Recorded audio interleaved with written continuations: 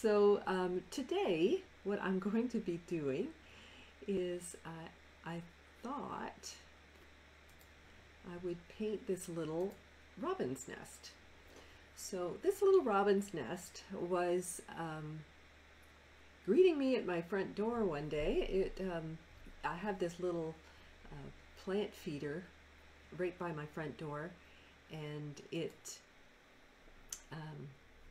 didn't have a plant on it, and Robin thought, ah, there's a good place to put a nest. So it was sort of like right at eye level, and I was able to watch these little birds from nothing to flying the nest, and it was great. So anyway, three little eggs here, and they're typical robin, so they're nice and bright blue, and the nest is pretty deep. But what I want to do here with this painting is I want to show how the little lines of the grasses and things like that are actually lighter than the little gaps in between. So I see people in they're painting, and they paint the nest, and it's a lot of dark twigs, but then between the twigs is these white paper, and it's kind of weird. So here's what we're going to do. I'm going to go to my main camera. Oh no, it's not working. Yes, it is. Okay. Whew. All right. I have softened up my paints. Most of my paints are DaVinci. I do have a couple of Winsor Newton in here as well, and I can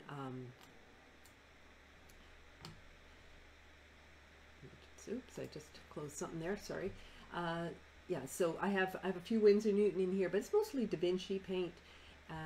DaVinci's a really good sort of moderately priced artist quality, and so I chose that for a lot of my paints, not so much to save myself money, but save money for my students, because a lot of my students, especially if they're starting out, don't want to pay top dollar for their paints. So anyway, my paper, let me move over here a little bit. My paper is 140 pound cold press Arches paper, and I have soaked it in water for about 2-3 minutes or something like that, and then I let the excess water drip off, and then I just lay it down really quick and staple it all the way around, and then several hours later, when it's completely dry, it's tight again, because at first it wrinkles and then it's tight, and then stapled it down. When it's dry, I can tape over the edges. That'll give me a nice clean edge. So what I started off doing this morning, I thought I was live, but I wasn't, and I masked off 3 little eggs that are in the nest. So I just did a really rough drawing here and everything. Now obviously I'm not going to draw and paint every one of these little grasses and twigs and things like that. That's just crazy. But I want to get an overall wash down in here to begin with, and I don't want it boring. Like, this is a brown nest, and it's brown, so I could paint it brown, and it would look very much like a nest. But in terms of being artistic and creative, not so much. So I want to be able to incorporate and inject some life and color into this. So I'm going to put more color into this. I'm going to just make sure I rinsed out that brush. I'm not sure if I did. There we go. Okay, so I'm going to start wetting this. This is dry now because I was monkeying around with my technology there for a little while. And I'm just going to wet this.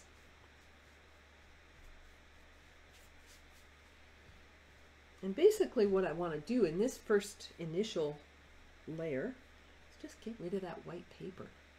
There's nothing in this picture that's white. So I'm not doing anything white. I'm going to come in and I'm going to put in some really pretty colors. I'll try a bit of, let me see here, I'll try some inks. And I'm using a really big brush for this. Maybe some cobalt. Yeah, I'll get some cobalt in here. I'll put some cobalt more in where the shadow areas are. That's where I'll put that. Shadows are usually cooler, so you know that's where I'm aiming to put some of this color in here.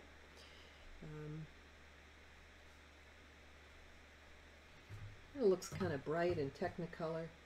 I'm going to put in some raw sienna maybe. I think raw sienna would be a good color for some of the highlight areas. So we'll put some of that in. Now some of this can mix and mingle, but I sure don't want to be brushing it around too much. If I brush it around a lot, I've got 3 primary colors here. That will turn into mud in no time flat. So I want to make sure that I'm not creating mud. I'm putting all these colors down side by side, but I'm just letting them blend together organically. I'm not using my brush to manipulate, move things around too much. I'm going to put in some more red, I think. Ooh, that was a bright red. Hold on. That might be a little overkill. So I'll spread that out a little bit.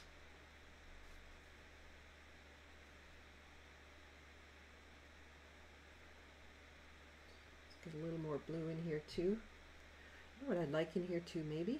Oh, some cobalt would be pretty.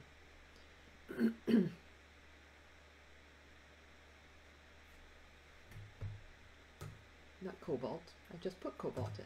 I meant to say cobalt turquoise. Beautiful color. I want to put a little of this in because it's going to be similar to the robin's eggs. So this is a cobalt turquoise.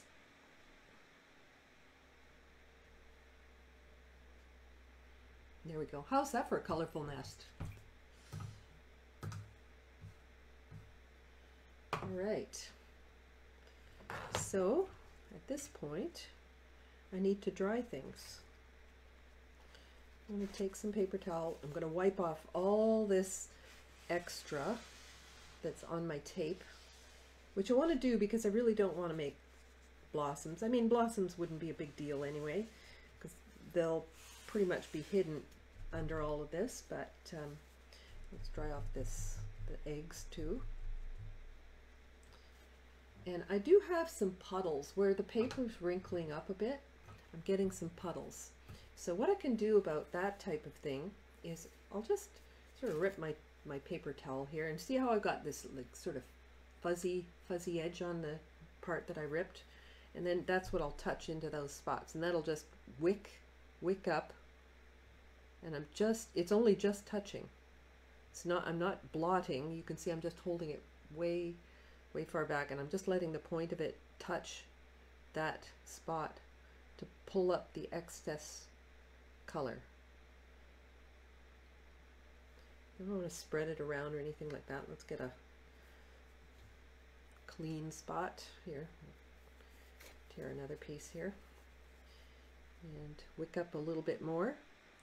And I want to wick it up so that, you know, I don't get an accumulation of a dark color in one spot.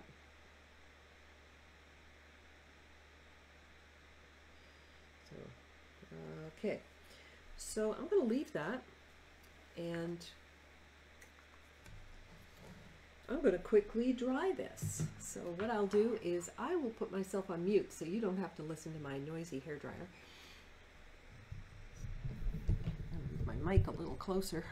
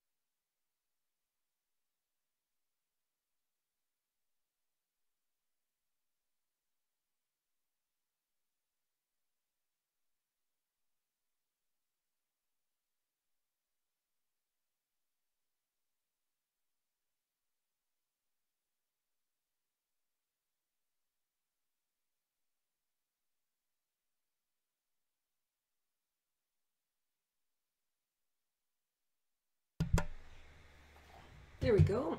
Nothing like watching paint dry, right?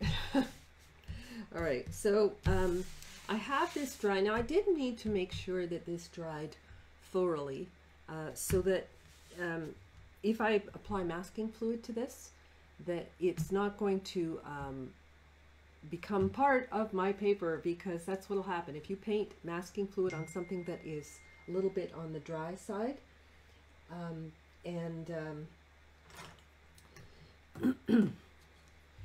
so I'm going to now take my masking fluid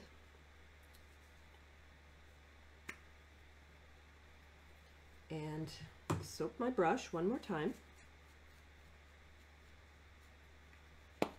Pick up my masking fluid, and I'm going to start stroking in where I see the lighter areas in my reference here.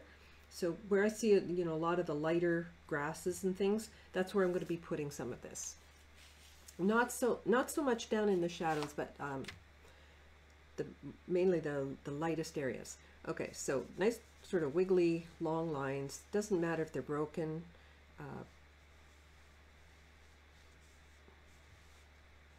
That's the greatest thing about doing something like this. And this technique is something that could easily be used for all kinds of things. Like, you can imagine grasses, like if you're doing a something in your garden and you have grasses or a landscape of some kind, and you want to paint all these grasses, but they never look right when you paint just green grasses, right? It doesn't look right. It looks cartoony somehow. So, and the reason being is that the grasses are lighter than the spaces between the grasses, and so this helps with that. So I'm going to make sure that these crisscross and wiggle a little bit, because they're all kind of woven in together. And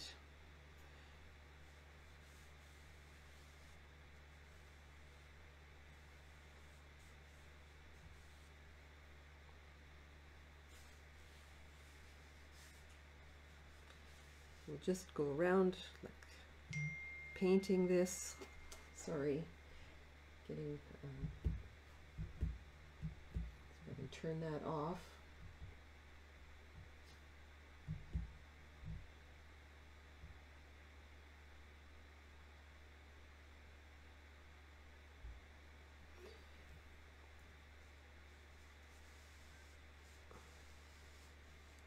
I'm painting lots of thin, thick lines. You know, make sure it's a combination. It'll look more natural if it's not all exactly the same. But I'm following the contour of the nest. I'm always going to start with, you know, the highlight areas when I'm doing this type of thing.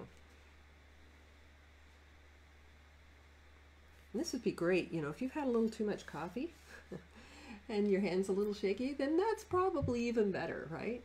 You don't want these all too smooth and wiggling like worms kind of thing. They're kind of like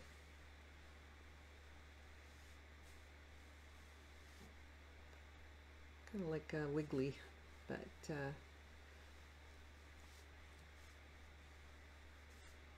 really quite amazing how they make these. How they, you know, how they even know to build it. I mean, I know it's instinct, but it's hard to believe that, you know, without the benefit of hands, without the benefit of language, you know, how these birds just somehow know to build this, and that, you know, they need it for eggs that they're going to lay. And how do they even know they're going to lay eggs? You know, just, you know, it's quite amazing when you think of it.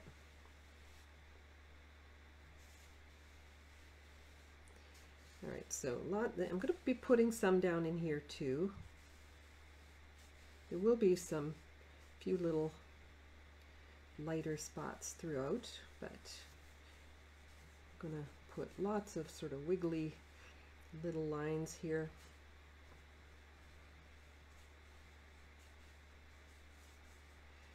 It's not the most exciting demo to watch, but I want you to see the result of it, because the result of it is where all the magic happens. When this masking fluid comes off, then you see what you've ended up with.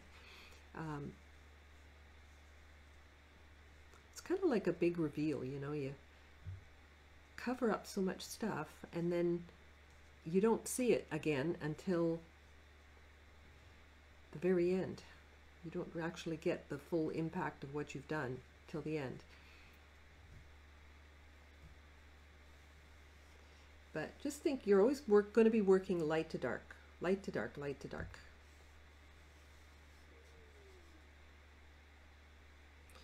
And don't be too skimpy with the lines. Like, I mean, there can be a lot of them.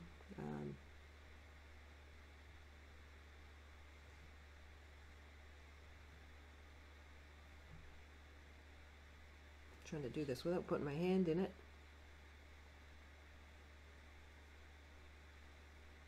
I like using a brush for masking fluid more than using like a you know, some people will use sticks or those little rubberized tools. I forget what they're called, but I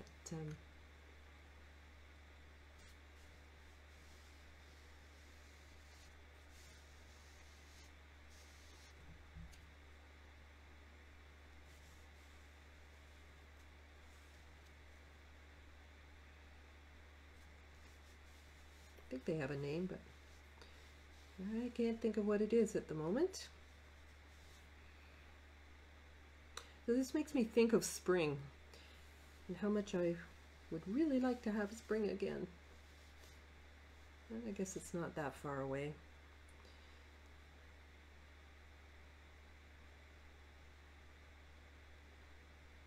I had to laugh at the groundhog that said 6 more weeks of spring, or 6 more weeks of winter, that is. It was six more weeks of winter anyway on the calendar. So, okay.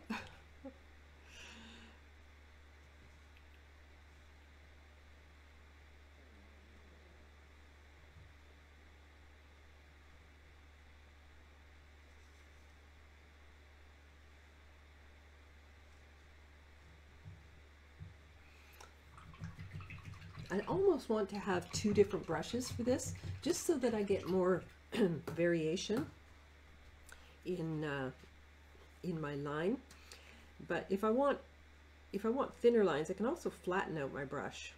So I can take a round brush like this and sort of flatten it like that, and then use like the chisel edge of it, and you know, so I've splayed it out, and then I can use the chisel edge for painting some finer lines.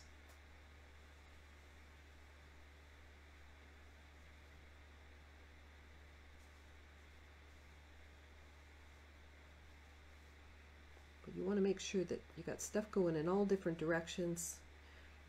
That's the way it is, right? And obviously I'm not going grass for grass here. I'm not trying to do it exactly like the picture. I want the feeling from the picture. I like this. All right, so I'm just going to give that a second just for that to dry. I haven't put the paint on, or the masking on, especially thick, because I knew it would take too long for this to dry. But this process is very interesting because it allows you to sort of build it up in glazes, and so you can build. I'll put another bunch of color on here. Eventually, I will start bringing in some of the duller colors. As we get darker, they usually will get a little bit duller as well. So let me just see if I can minimize this nest here a little bit, make it a little bit smaller so it's not taking up quite so much space. There we go. And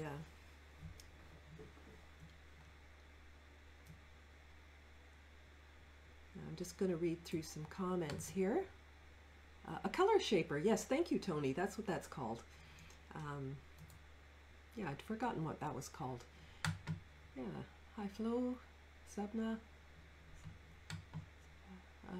Amarjit, Jamila, yeah, a lot of friends here today. Oh, thank you. Thank you for joining. Yeah, I try and offer different things. This one was actually a request by someone who said that they wanted to know how to paint a nest. And so I took them up on this, and so that's what I'm doing here.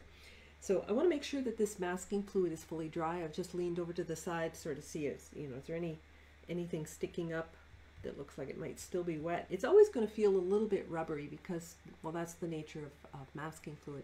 It actually is liquid latex suspended in an ammonia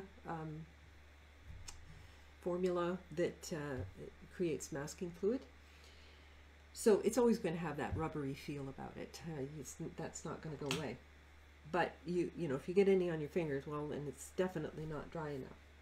So I'm going to come back to my large brush again. This is a #1 silver black velvet oval brush, which I like very much.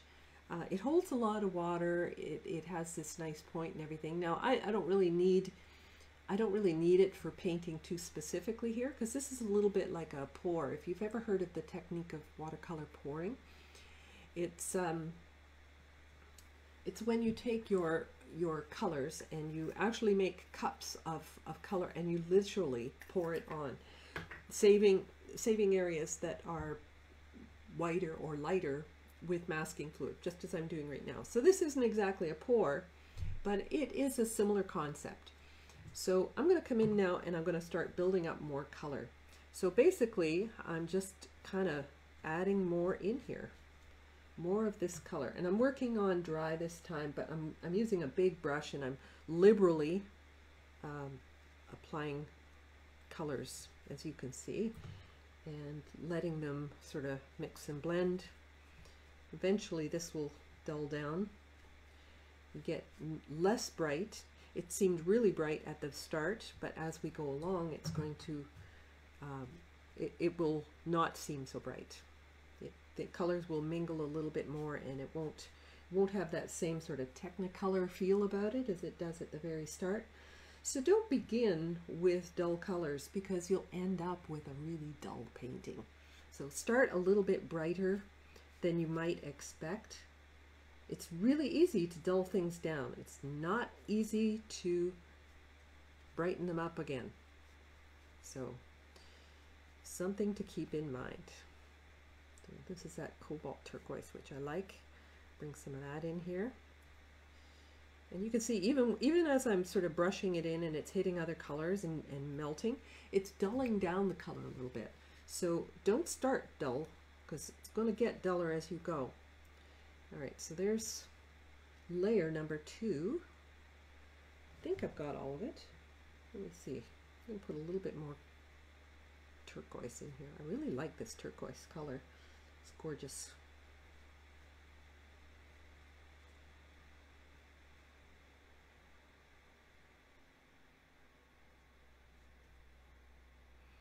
All right.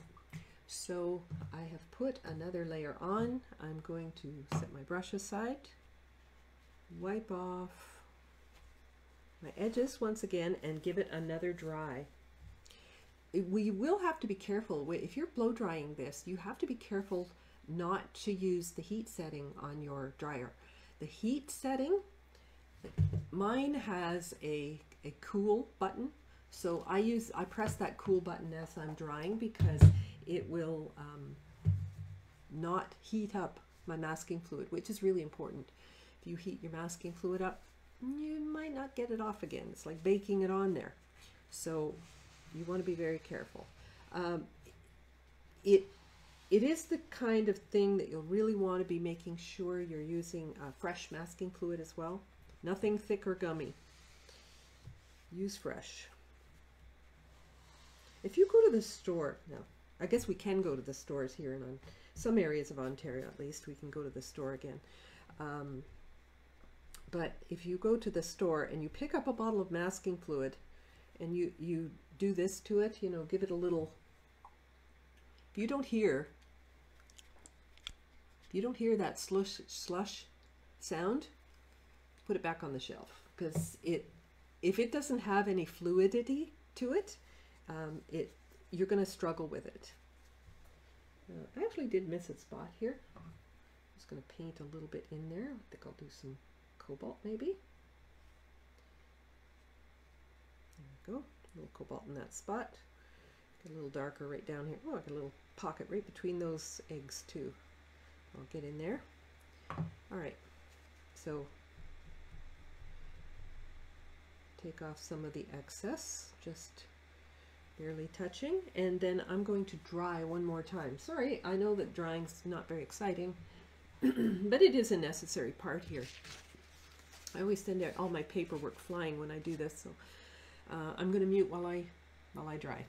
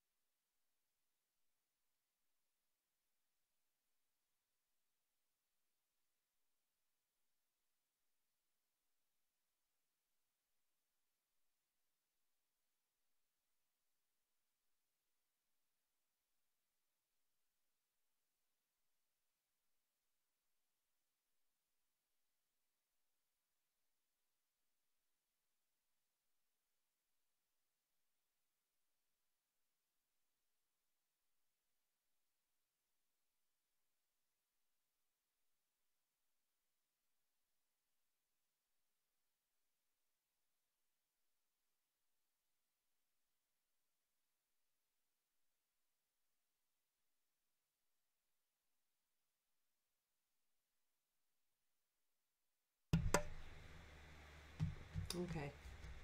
You know, in hindsight, this probably would have been better as a time lapse rather than a live video, just because of the amount of dry time.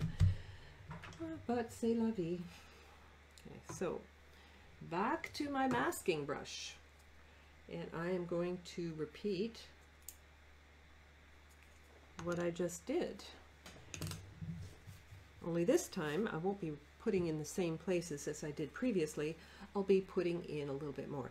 And this is a process that I can repeat as many times as I want. And before we're done, we have like a lot of masking fluid on here. So let me see. I won't do as many layers as I could potentially do, because this is demonstration and it, you know, takes too long to dry.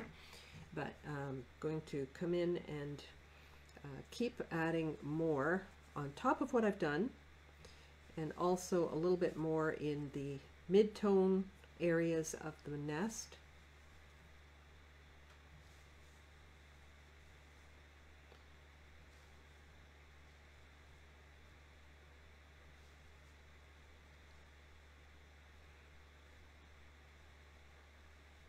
It makes sense for me to do all this stuff here and then come over here instead of reaching over what I've just done, right? So that's what I'm going to do.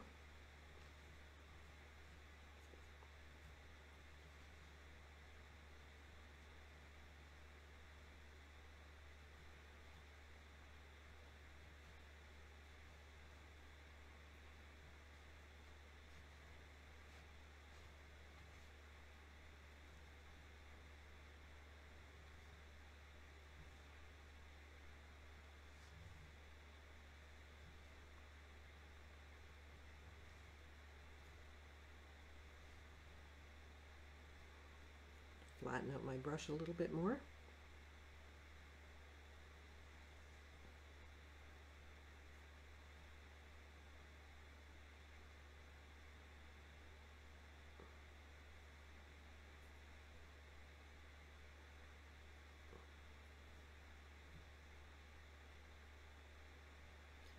good engineers, these little robins. Like, they build a good sturdy nest. And then you get birds like mourning doves. They kind of slap 3 sticks together and call it a nest. Done. They're a little bit lazy, not the fastest bird, but they're pretty. Mourning doves.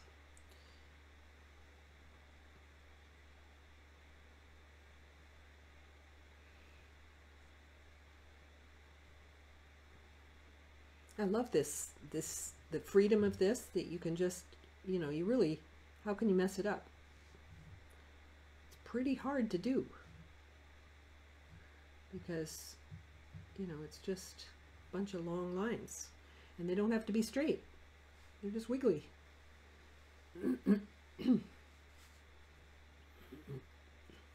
Now this blue masking fluid's a little harder to see on the blue areas that I've done.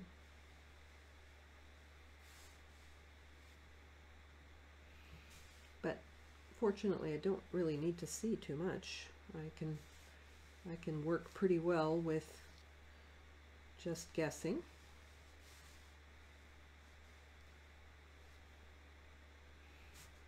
Every once in a while you get one of these sort of strays that kind of just comes out and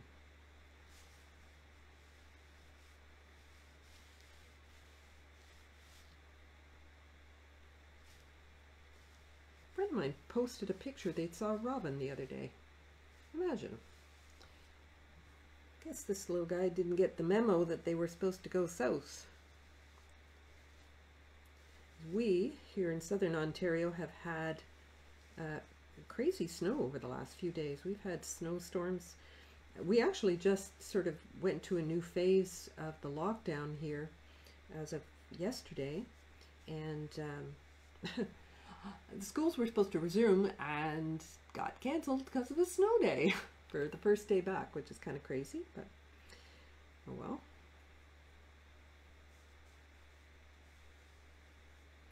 All right, so I'm just coming in here. I'm going to get some more over here.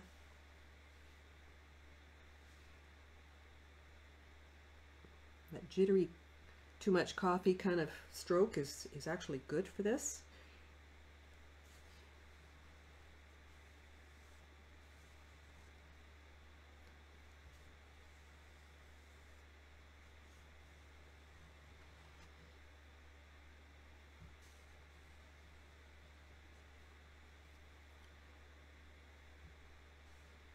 So this was a request by Sharon. Sharon, I don't know if you're here. I hope you are.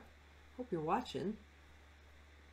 Otherwise, you can watch the replay, I suppose. But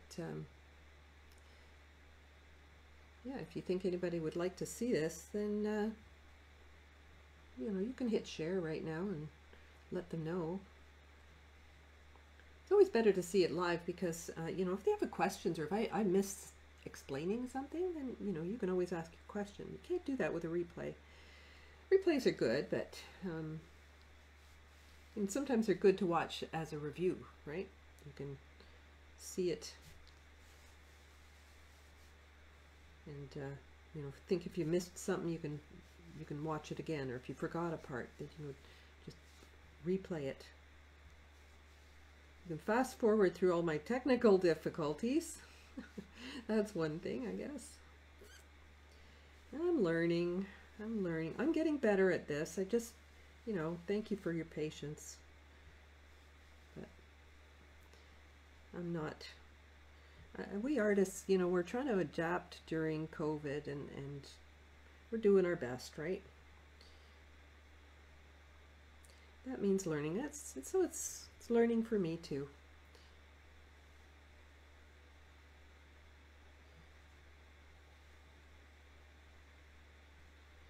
I'm just doing lots and lots of this stuff. Oh, that was a big one.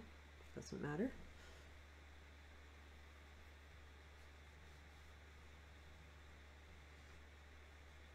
It's actually quite a sizable nest for the size of the eggs, but there you have it. That's what it is. It is what it is.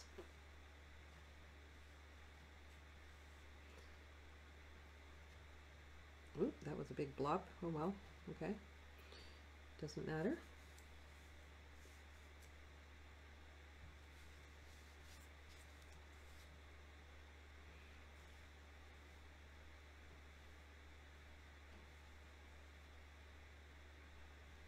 brush is starting to get a lot of buildup on it of the masking fluid. So it's probably when it gets to this point where you can see like a lot of the masking fluid is caked sort of up near the ferrule and that sort of thing. That's the time when you want to sort of take your masking brush and give it a rinse, but you'll have to soap it again. So I think I'm going to do that just so I don't totally lose the shape of my brush. And you can see there's actually I've got a little bit that's kind of stuck on there, which isn't good. But you know, if that does happen to you, if you get masking fluid and it gets stuck, the thing to use is Goo Gone. Okay, Goo Gone, Googone, which is a product that you can get. You can get it at Michael's. You can get it at the hardware store. It's basically designed for taking the gummy labels off of things that you buy at the store, and it has a gummy label. Well, the gum is made of rubber, latex, and so therefore it dissolves it, and it does the same in your brushes. So if you ever get a brush that's kind of messed up because of the masking fluid, just work it in some Goo Gone for a while, and brand new brush. You'll get it all out. Just don't get too much of it up into the ferrule part of your brush. The ferrule part of your brush is actually where the bristles are glued in. You don't want to dissolve that part. So just the bristle part that you're actually painting with, that's the part that you can use the Goo Gone on. I usually just pour it in a cup and just sort of massage the bristles of the brush in just maybe 3 or 4 drops of this Goo Gone solution, and voila, the brush is fine. So I just re-soaked my brush. I'm going to come in and just add a little bit more. And you know, there's a lot of this. I want to make sure that I've got thin, thick, curving lines, straight lines, you know, all kinds of variety in here. I don't want to make it too formulaic.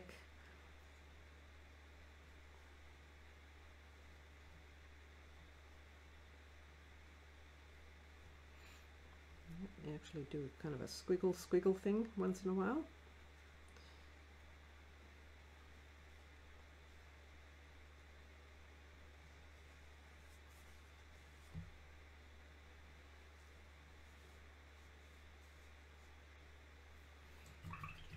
Okay, I'm rinsing that out.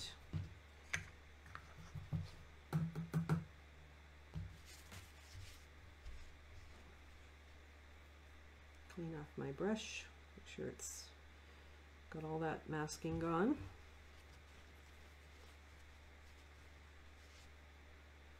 Okay, and give that just another minute to dry, and I'm going to add more color.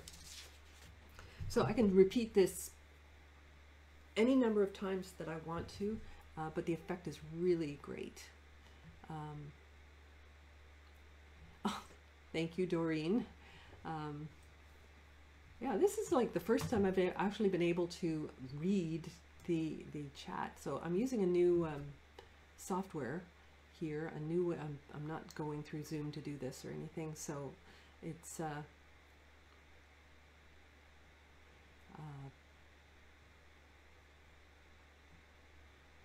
sorry, I was just reading. Marilyn, I am using soap to coat my brush with before dipping it in the masking fluid. And the soap it acts like you know, barrier cream for your hands. You know, you don't want to, like mechanics will put barrier cream on their hands so that they don't get all the grease from the you know, working on cars and stuff like that embedded in their hands, and so it coats the brush so that the masking fluid won't stick to and wreck your brush. So it's like when you've got gum in your hair as a kid and getting it out, you know, yeah, that's what happens if you don't put some soap in your brush. And it doesn't have to be a special kind of soap. It can be regular you know, liquid soap, a bar of soap. This, I just happen to be using brush cleaning soap, but any kind of soap will repel the latex that's in the masking fluid, which is the part that can dry and make all your bristles stick together and I actually took a brush. I have a demo on my YouTube channel. If you're so inclined, I've got a lot of tips in my YouTube channel. If you go to YouTube and in the search bar you put Shelley Pryor Fine Art, you'll find me, and there'll be some tutorials in there, some on watercolor, some on acrylic. I will be adding more this year. I've been quite active on YouTube, but unfortunately a lot of the videos are not public because they are recordings of my Zoom workshops that I do on Fridays. You can find the links to all my social media, like my Instagram, my YouTube, my Facebook, on my website, which is shelleypryor.com. So it's pretty easy to find. Just scroll down to the bottom, you'll find all my links. My Zoom workshops, I spent most of yesterday updating. I haven't published it yet, but I spent most of yesterday uploading a lot of new projects for the spring. So watch for that in the next couple of days, because I just have a couple more to add and need to sort of proofread through and make sure I haven't made any mistakes and stuff with buttons and stuff. So yeah, me and tech, yeah, it's a big learning curve, but I'm getting there. Yeah, spring is coming. Yay, finally.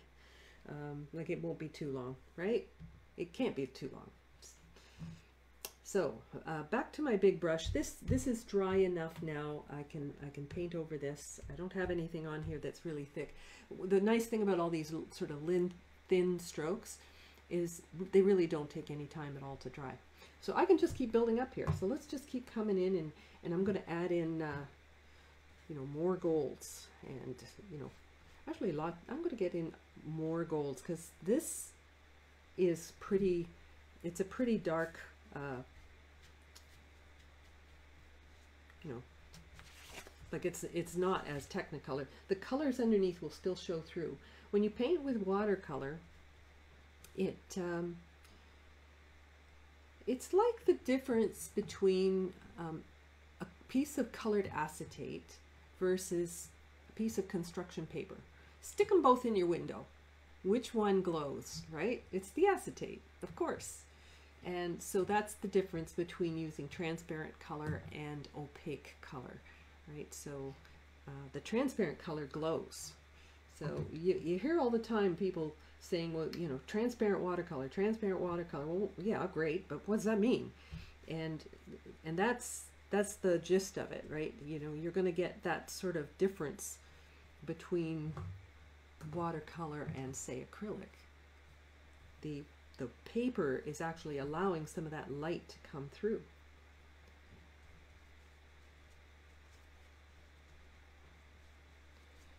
All right, so I'm getting some more colors in here.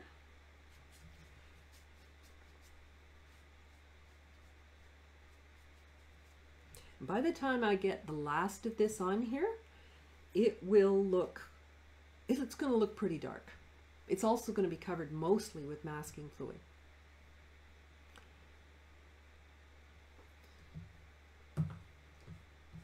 So I'm going to start getting a little bit more with blues, maybe even some. I can start coming in with some more earthy type colors here. So I'm going to get some burnt sienna going here too. So I'm going to start coming in with a bit of burnt sienna in a few places.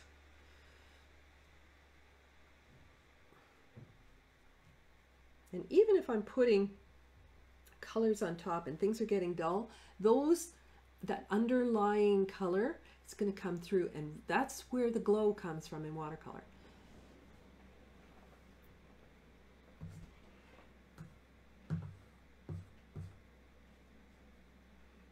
All right, let me see here. Leaning over to one side just so I can see if I've missed spots, and I'm sure I have, but won't matter because I'll get it on the next go, right?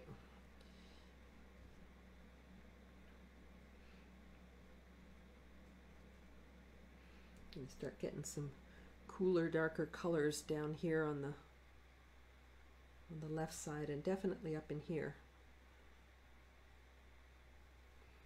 All right, so there's quite a bit of color on there now, and I'm going to do another wipe and dry.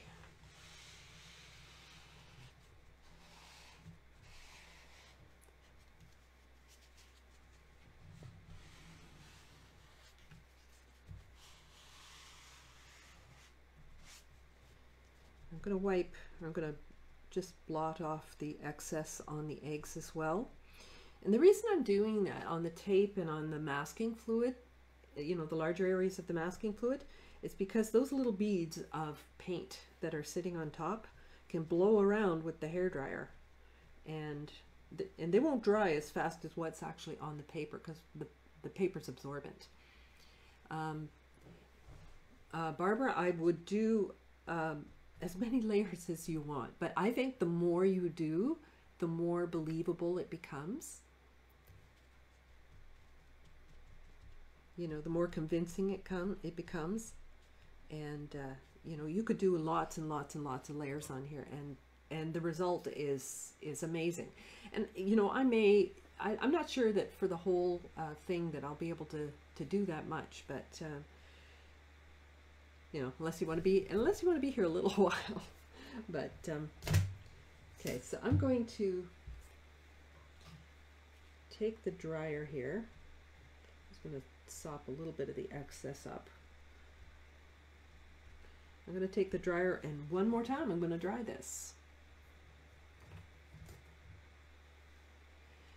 How do you not get mud when you're laying in the colors? It's because I'm not putting blue, like here you can sort of see I've got yellow, here predominantly blue, and here predominantly pink. I'm not taking my brush and brushing from one color to another and then back again, and then this color and then this color, because those are three primaries. When you mix three primaries, that's when you're getting mud. So that's, you know, you just keep thinking, you know, I can add two of them together, like if I get pink and blue, I'll end up with some purple. If I put blue and yellow, I'll get some green, and that sort of thing. But you get them all together, it starts getting quite muddy. So these transparent colors, I'm deliberately not putting blues on top of my golds. You know, I am consciously thinking of where I'm putting the colors. I know it just seemed like it was really random and everything, but you know, I was trying to put the cooler, darker colors, like the blues and such, in the shadow areas, and I'm keeping the golds and the peachy red colors in the highlight areas. So when I have a light source coming this way and it's shading this inside of the nest, that's where I'm putting my cools. On this outside of the nest, you know, where the plane kind of comes down like this again, you know, the light doesn't get there, so that is getting more of the cool color. So even though I'm sort of putting them on and not worried about where, you know, keeping them in specific areas, I am generalizing. I'm generally keeping my light colors to these lighter areas. I might put a little bit more gold in here just to get a little bit more of this gold in the highlight areas there. Okay, so generally speaking, I find that in sunshine, you're going to have all your things that are in sun are going to be more towards the gold tones in general. When you want something to look like it's in the sun, it's usually not as bright white as you might think. It's usually a warmer color like a gold. So I'm going to dry this now. I will mute one more time. Cue the music. Actually, you know what? No, I won't do that.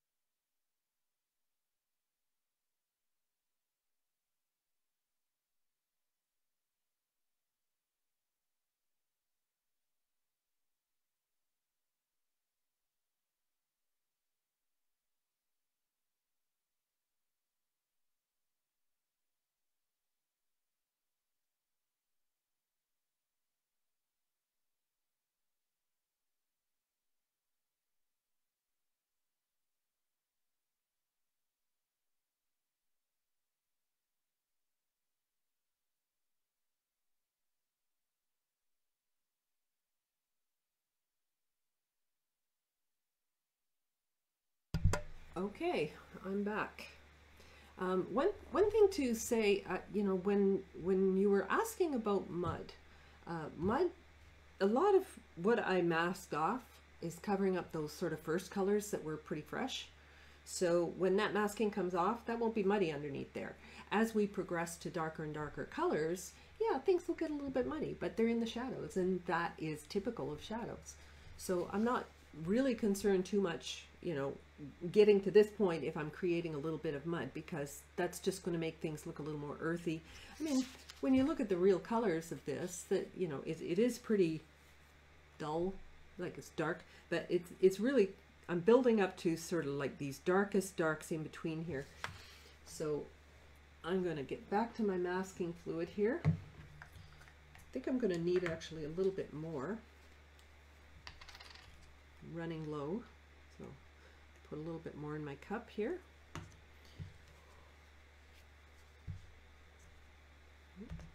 Snap the lid.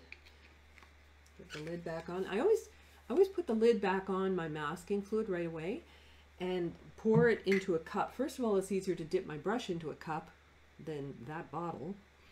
But secondly, because I want to keep what's in the bottle fresh. So I want to pour it out, put the lid right back on it as fast as I can. I mean, there's still air inside, but it's the best chance I have for keeping it fresh longer, you know, as opposed to keeping the lid off of it. So I'm going to add a little bit more cobalt. No, actually, you know what? I don't really need to at this stage because I'm not painting on white paper, so I don't need to tint it. So I'm just going to go right into my masking fluid with my soapy brush. Don't forget to soap it again.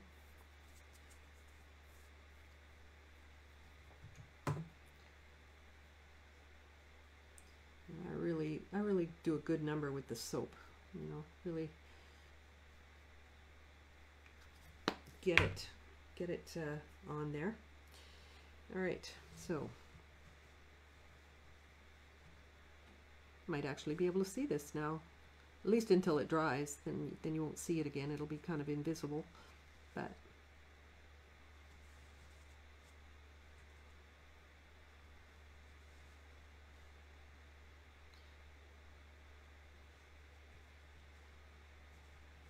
sometimes you can't see what's been masked and what's not, so just keep masking. And eventually you'll have nothing but little pockets of bare paper showing between all the masking.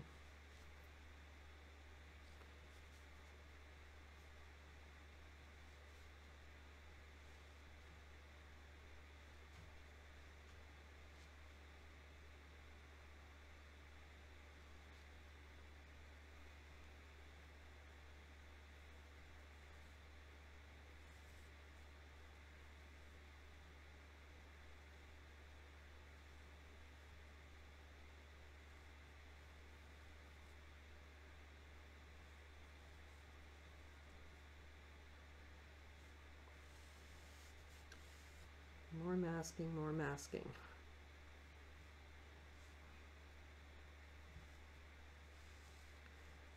Grasses in a field or something like that, you know, this is a great way to do it.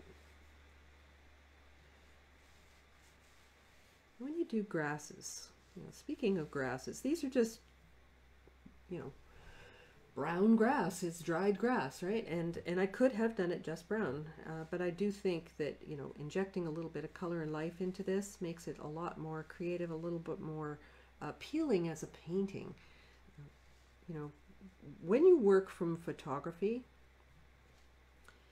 it's good, you know, and it will look, you know, like the subject. You know, you'll paint it and it'll be good and everything, but it's going to look too much like the photograph. I find photos tend to sort of flatten things, and what I mean by that is that you don't see all of the real true color of things in a photograph. You've probably noticed in a lot of your photographs, like if you take a picture of somebody in the sun, the shadow side of their face is kind of like almost so dark you can't see any of the color in there. It just looks gray. It just looks kind of dark. the highlight areas sometimes can get blown out.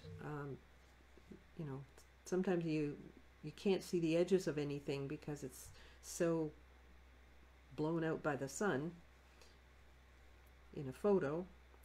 The photos, you know, cameras have limitations, at least, you know, your everyday cameras. You know, unless you're a professional photographer and everything like that, you know, you may not have all the settings to adjust things exactly as you would like them for painting references.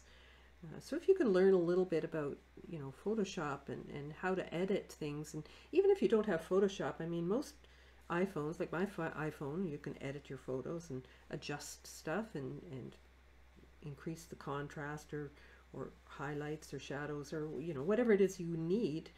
You can add more color, change the tints. You can, you know, if you've never actually taken your photos and put them into that edit option on your iPhone, give it a try. It's got a lot of little features in there that you could use.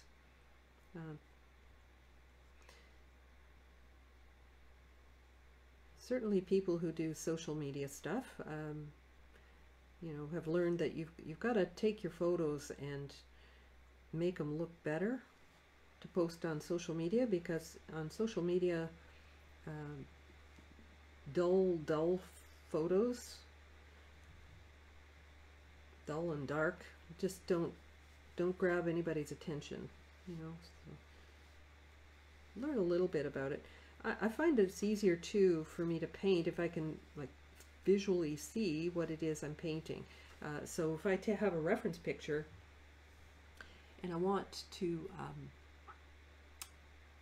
manipulate it for painting, I find that easier to do than when I'm looking at a bad picture and trying to work from the bad picture and do all the edits with my paint. I find it easier to just take it into a photo editing program to begin with. I just find that easier personally if I'm working from photos.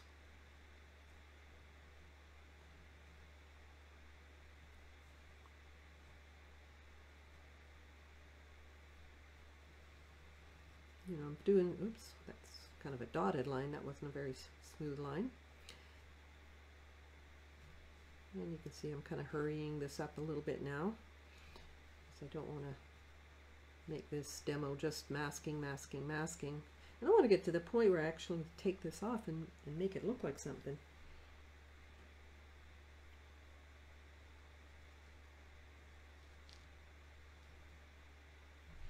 So I could do like all kinds of layers on here, but I think what I'll do next is I'll just go to really dark, and so I'll do as much masking as I can on this layer instead of doing two.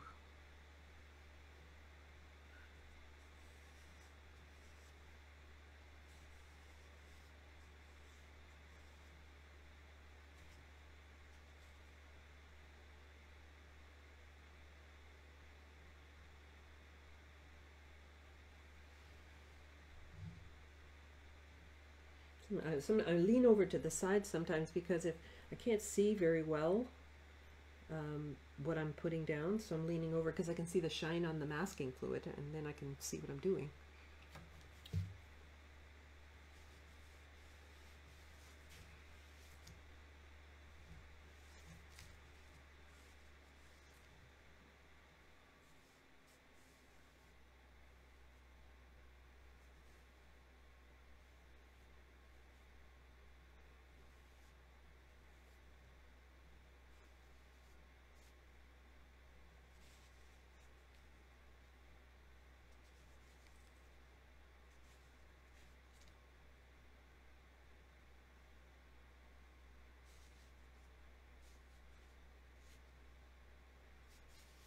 I don't need to worry about too much out from the edges here. I'm not going to fuss as much with that because really the focal point is right here, which I kind of put right in the middle of the paper, which it's okay for a demo, but I wouldn't do a painting this way, you know. It's a little bit too smack in the middle, you know, like a fried egg kind of thing. Ooh, I shouldn't say fried eggs. Poor little robin's eggs.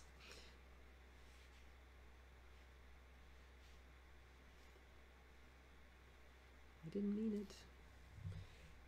All right. Let me see here. Maybe a couple little strokes up in here.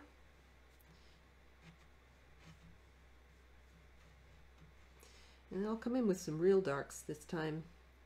And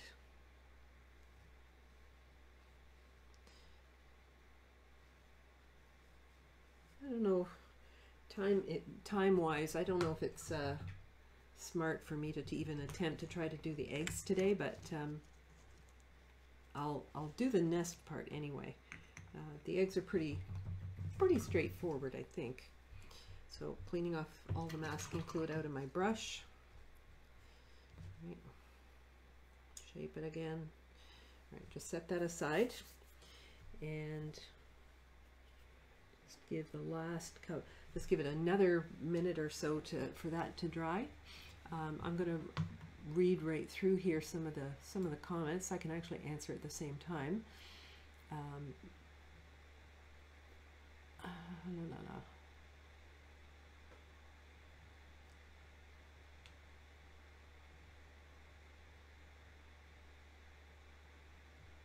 Ooh, minus 20 in Chicago right now. Oh, yikes.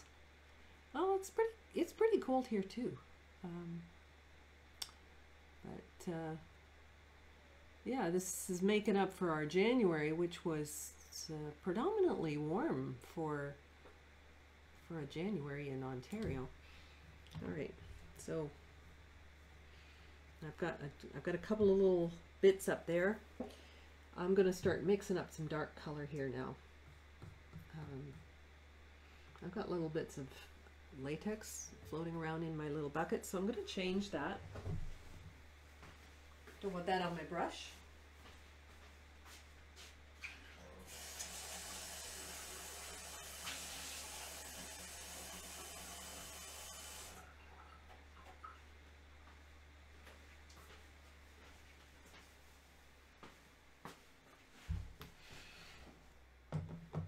So what I might end up doing with this one is, since I ended up sort of putting it right in the middle of my painting, so I might end up cropping it somehow, you know.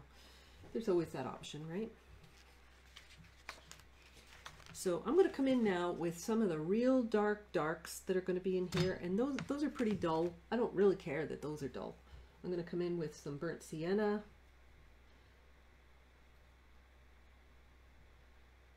And I want to make it darker, so I think instead of putting blue into that, I'm going to put a little Payne's gray. So that's going to give me a real dark brown.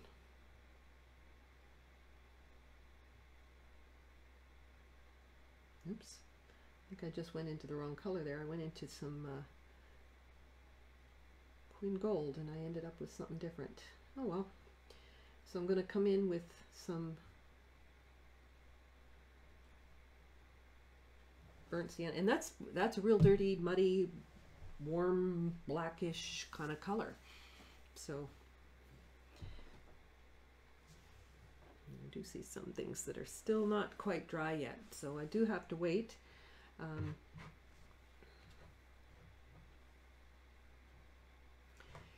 In terms of my paper, I was talking earlier about my paper and 140 pound, and I know there's a lot of people who use Arches. Arches is one of the top qualities papers. There's a lot of other good ones in there. Fabriano's really nice paper as well.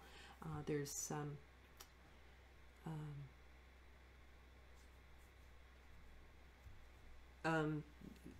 the 140 means that a ream of paper, so 500 sheets, that's the weight of it. So that's where that number comes in. Cold press just means that the press wasn't heated up, and so if the press isn't heated up as it's sort of rolling out the paper, then the fibers don't get as compacted as they would if you were using a hot press. You know, think of a hot press as like when you iron something, it compresses the fibers and makes it smooth. So your hot press paper is a lot smoother. The initial colors that I used for my primaries, Barbara, were I used some raw sienna. That was my yellow. I didn't go to a bright yellow in this case. I kept it kind of neutral because they were dried grasses. So that was my yellow. It's raw sienna. And then I used a little bit of alizarin crimson for my red. And I used cobalt blue for my blue.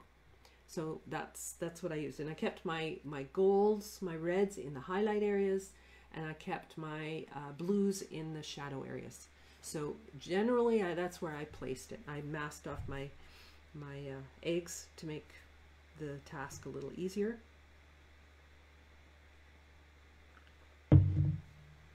And yeah, I still got something sticking up here. Okay, I'm gonna go for it. So this paint now that I'm putting in, I want to talk about the consistency of it, because I don't want to put down really watery paint for my shadows. I want to put in something, you know, when it's my last layer. So my paint is starting off very thin, quite diluted, and then it builds up until it's darker. It's also richer, like, and that's how, one of the ways you get it darker is by putting less water in it. So by the time you get to your last layer, you're going to have a really buttery type of consistency. Not quite butter, but it's like cream, you know, thick like cream. So here we go with some darks.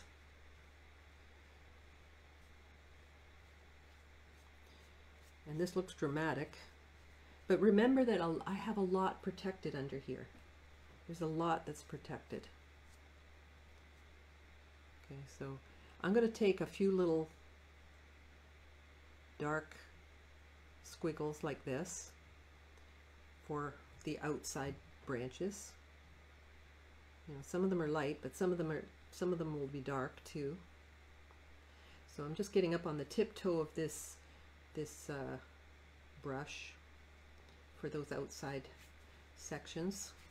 But basically all this gets filled in.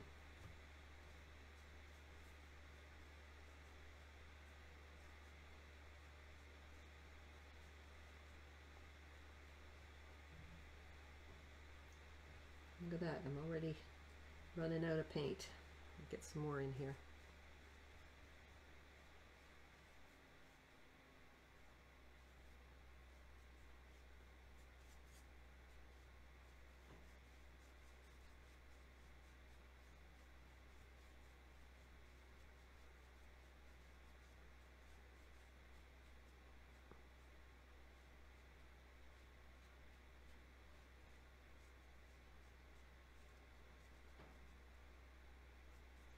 Obviously I'm not being like super duper careful here. I'm just, you know, I just want to get some branchy type stuff around the outsides there. All right, so I can hardly wait to take that masking off now. We'll see what we end up with. I can tell you right now that a lot of what I end up with is probably going to be too light, but we'll come in and we can sort of glaze down over top of things as well. So I'm going to dry this one more time.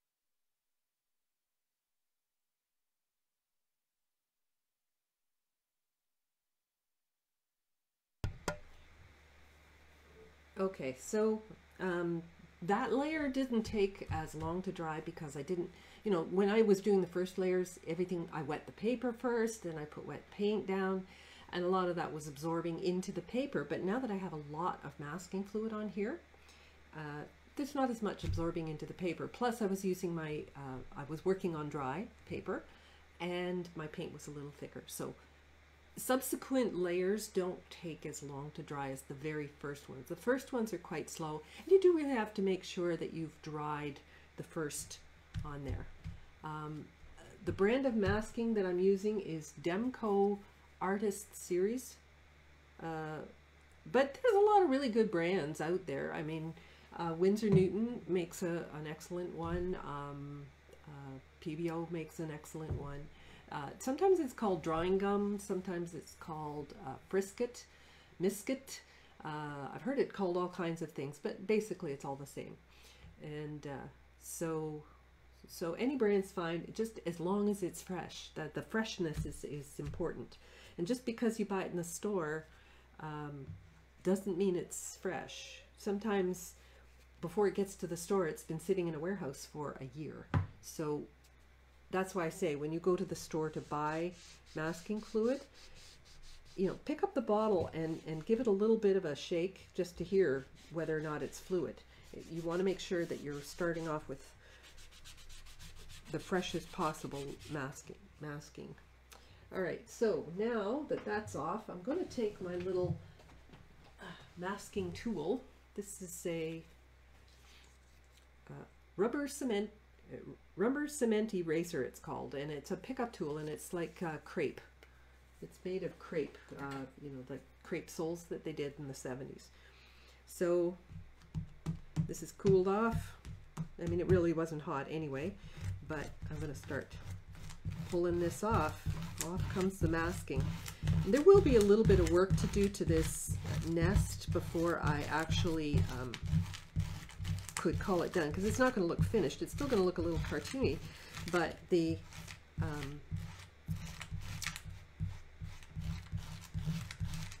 highlights will really show.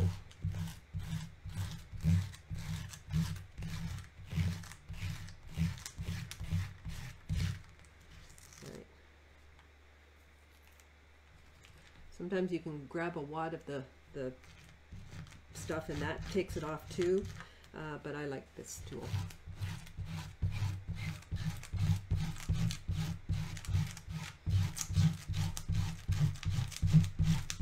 And you can see, you know, that those fresh colors that I put down at first, they're still bright underneath there. You know, they still have, you know, they're not muddy. Even though the last layers that I put down were kind of muddy, these ones aren't. And it really looks woven in here because of the way that I did it. So rather than trying to paint these slivers that all have these really tiny little points and things like that, you can do it that way, but boy, that's it can be a tremendous amount of fiddly work. So come in here and pull some of this off. Oh, making a mess here. Masking fluid's one of those things you can't always see it with your eyes. Like, I run my hand over it to see spots that I've missed, because you can always feel when you hit that rubbery feeling that you've missed a spot.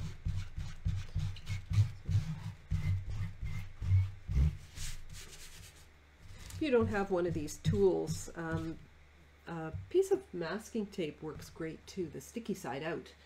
The sticky side, just wrap it around your finger like this, sticky side out, you know, and this pulls it off great too, right? That works really well. You can see it all. It sticks to the sticky side of masking tape very well. Makes your finger hot though. I like my other tool.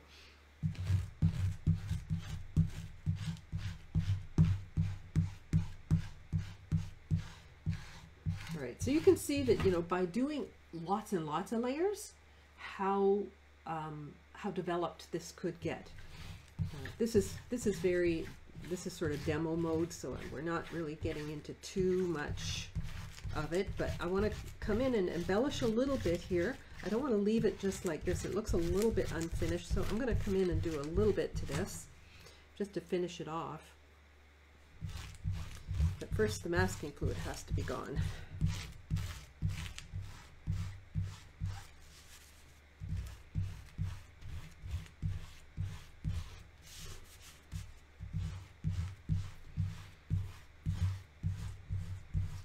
So I would suggest, you know, maybe when you're doing your first layers, don't do them quite as light as you might think. Like make them maybe a little bit darker.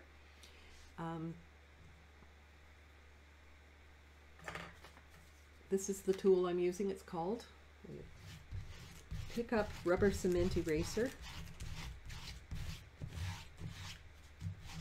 And it works great for this. It sticks very well to the crepe. Alright, so I think I've mostly got it off, but I'm sure I've missed a few spots, so give it another pass here. Feel little bits and pieces every once in a while.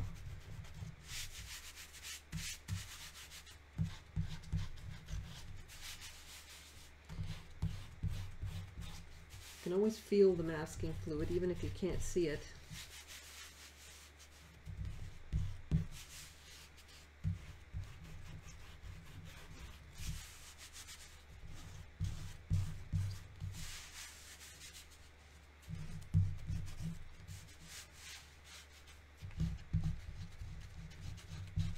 Okay, so that's going to be, I think that's going to be good enough.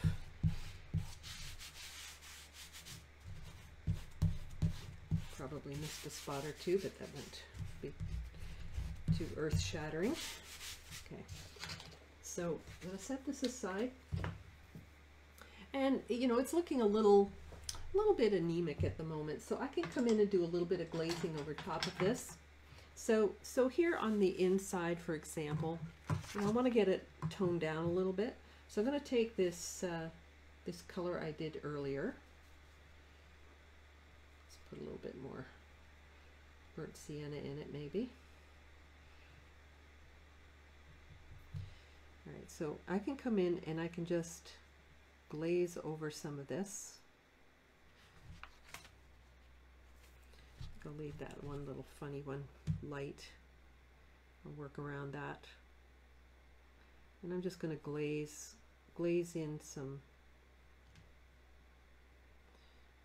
darker color in here. I will have to be careful around these eggs now. But even after I glaze over top, even now, some of this is showing through, because I'm working transparently. So I've thinned down my color. I'm not working with a lot in my brush. I'm just picking up a round brush. This is a 12 round. And I'm just going to glaze in a little bit more color. And by glazing, I just mean thin layer that's actually going to allow some of the under layers to show through. That's what I mean by glazing.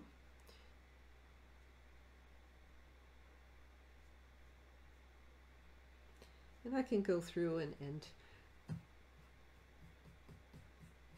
tone down things. If I want to add more of these gold tones in here, for example, I could do a little bit of that in here. I'm just flicking it in like the grassiness that it is,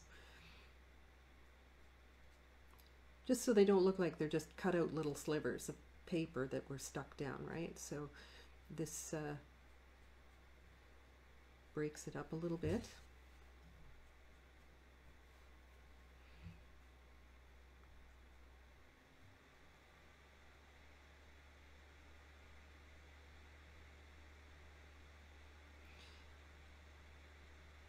You know, I could actually have spattered on a bit of color here as well if I wanted to, for a little bit of texture. You know, there's all kinds of things you can do.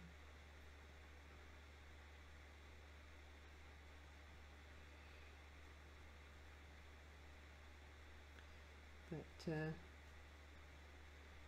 Toning down that a little bit.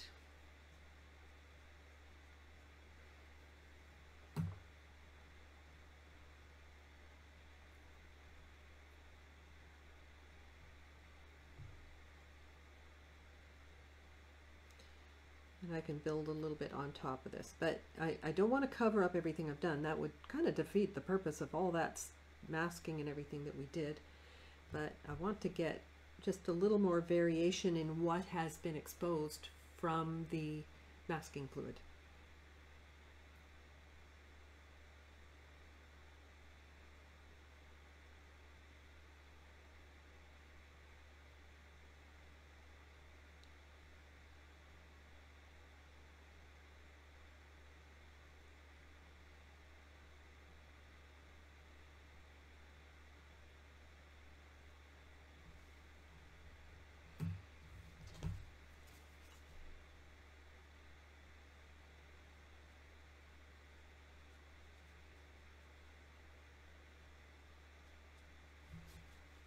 Okay, so I think our nest is getting pretty close to done here.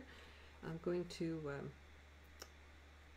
just sort of dry brush a little bit in here, because that makes the grasses look a little bit more natural.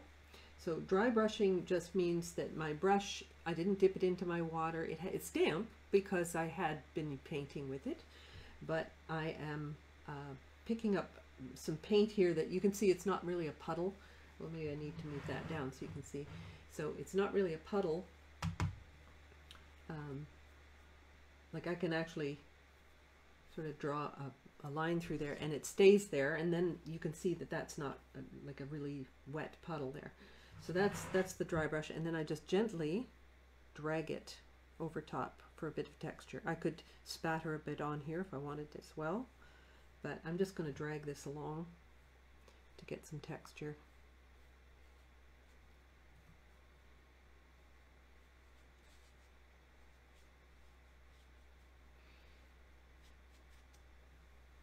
All right, so it has lots of colors in it, a lot more lively than just the plain reference, right?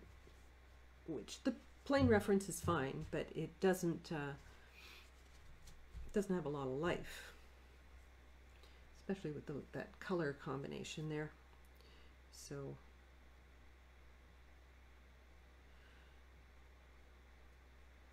and you can fiddle and play a little bit. Just don't cover up everything you've done. That's the important thing. So I can tone down, like if I kind of like the blues that are in here, but it's, maybe it's a little bit lighter than I want it, tone it down. So I can take some blues in here, for example, and put some blues where I see the blue areas. So I don't want to really kill the color. I kind of like the color. I like the fact that it's blue in there and pink over here, and it's not that way in the photo, but I like that. So I can put a little bit more in there, and I can develop this up to any degree that I want. Anyway, so that's that, and I'll paint in the little eggs. Let's see if I can do that really fast. I'm in for a penny. I'm in for a penny. I'm in for a pound. I might as well try and finish it up. So that's very much a cerulean type of blue. I'm going to paint. Let me rinse that out. And I'm going to paint a little clean water right here. And I'm going to paint around it. Now, these eggs are very blue, but I'm probably going to put a little bit of other color in there too, just because I think that by doing so, it will sort of finish this off and make it look a little bit more painterly. So I'm going to take this blue here. All right, I've got that little highlight there. I might put a little pink on this side. That's the highlight side, right?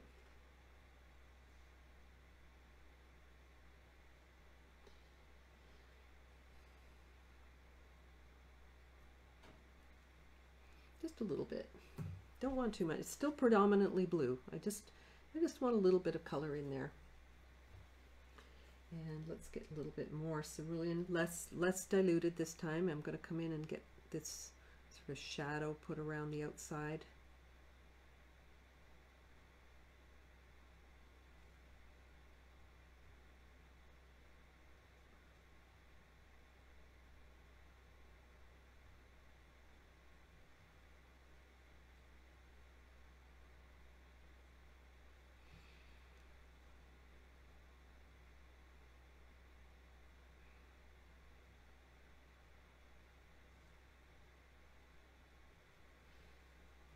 Okay, so there's one egg.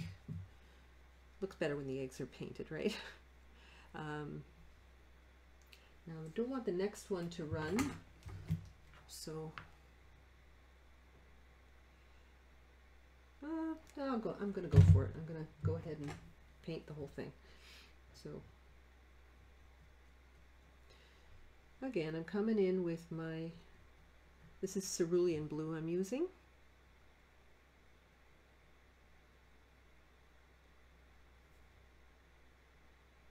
I'm working on dry. I'm using a number 12 round. This one is a natural hair brush, but a synthetic brush would be okay. This is kind of a detail thing. When I'm working on dry, I want to make sure my paint is not too dry in my brush, because if it's too dry in my brush, it just kind of grabs and sticks to the paper, and then you'll get hard lines and things.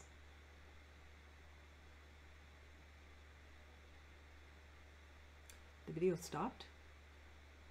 Am I still here? Maybe they have a cutoff. Maybe Facebook doesn't let me keep going. Maybe I've overstayed my time. But I'll finish this and I'll paint this anyway.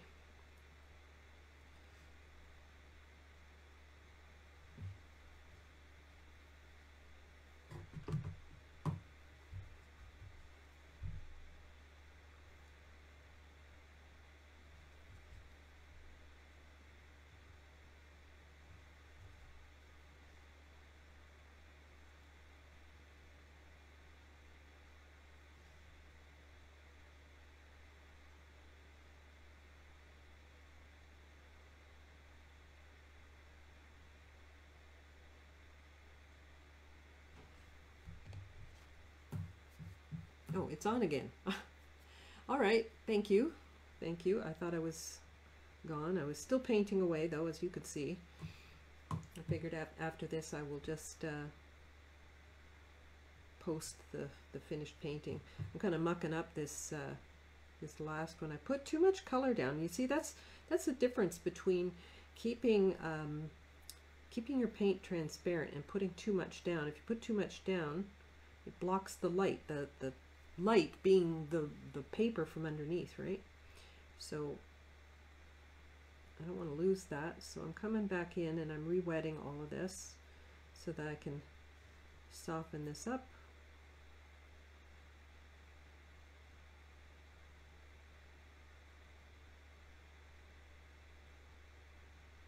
There we go. All right.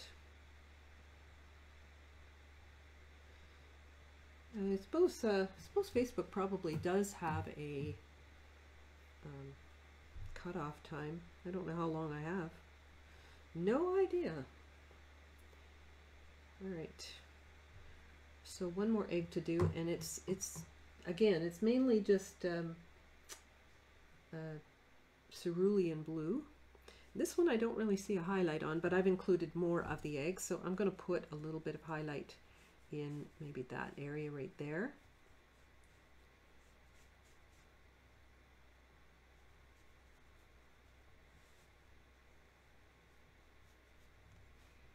These two are going to run together. I just know it. Okay.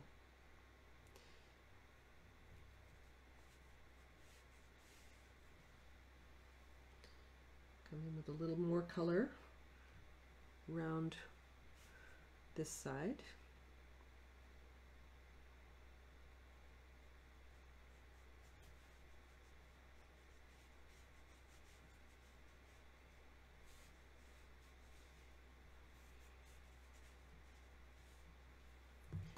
I need to soften that highlight in the middle of this.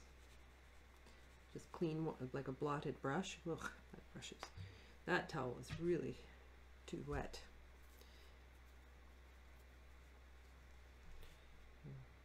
Touch my brush to that spot and let it soak up. That'll give me my highlight. If this were a glass egg, it would have a much shinier highlight.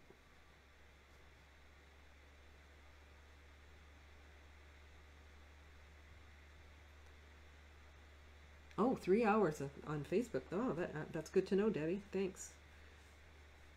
Yeah. Well, I won't be going 3 hours. I have a class in an hour, so I won't be going that long. I just go from one class to the next. So I've got a fun. You see, I shouldn't have worked those two right together. I was trying to hurry because I'm live, and those two ran together. So I'm going to actually make them run together so that I can fix up that line later. So I'm just going to wet all this.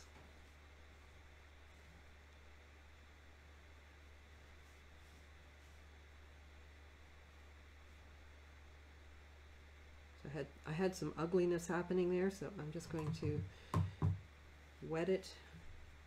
Clean water here.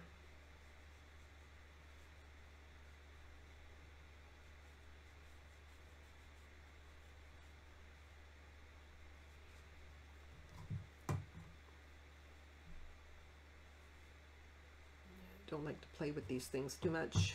Don't like to do that.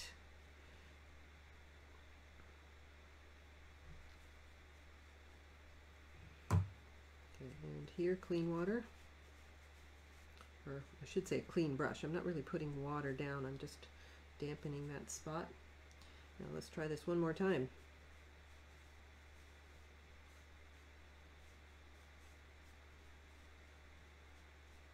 A little more color over here on this left side.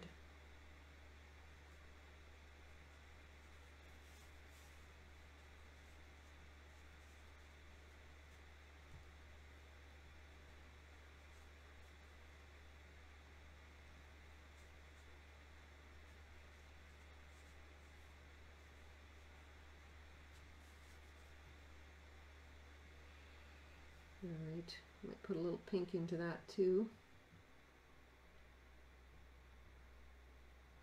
My pink being my Lutheran Crimson. Just maybe a little bit, oops, that's a little more than I wanted.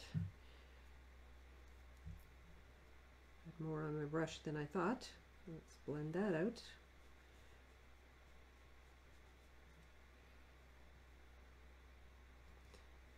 A little more cerulean there. Okay, so there's just slight variations in there, but overall that's the gist of it. I mean, I'll probably wait for that to dry and then probably you know, fine tune or something like that. But I'll post the finished picture, and we'll call it a day. So I have a really nice project coming up on Friday for my Zoom workshop. If anybody's interested, it is. Let me see if I can pull it up here. Maybe I don't even have it on here. I don't think I do. No, I don't. I don't have it on here right now. But anyway, so that's it. So you start off with primary colors in a wet wash, wet on wet wash, wet the paper first. Allow it to dry fully. Then start your masking in your highlight areas mostly. And then you're going to put on another layer. So more of a mid value, a mid-light value, and then do some more masking. A mid value, more masking, a mid-dark value, more masking, and then finally your dark darks. I didn't do quite that many layers because of time, but you get the gist of it anyways. Then you can finalize by coming in with a bit of dry brushing, a little bit of glazing, and that sort of thing. And this looks a lot more natural than if I were to take my nest and try to build it, you know, with just all dark lines, because then you end up with little gaps between that are all light, which don't really make sense. right? It doesn't make sense for those to have white lines between all of that. It's okay if you're doing a Christmas card or something, you know, like a card or something like that. But if you're trying to paint something that looks a little bit more realistic, then I would take an approach like this. So, but put some color in your painting. So don't just go by what your photo tells you. You know, enjoy some color in your art, because it'll make it much more interesting than just a photo. You have a photo, you don't need another one. Anyway, have a great week, everybody. Thanks so much. Take care. Bye.